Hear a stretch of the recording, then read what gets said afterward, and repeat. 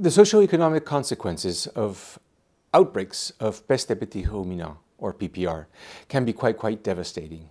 Sheep and goats are often referred to the cattle of the poor. So when this viral disease comes into a flock, it will wipe out a good 90% of the animals. And obviously, well, a family or a herder would, their income, their livelihood is destroyed. Certainly we have a very good vaccine, and if we can get it into the animals on time, it will protect for life. So the strategy is very much based on identifying those flocks that are at high risk or high-risk practices and apply the vaccine to protect these animals.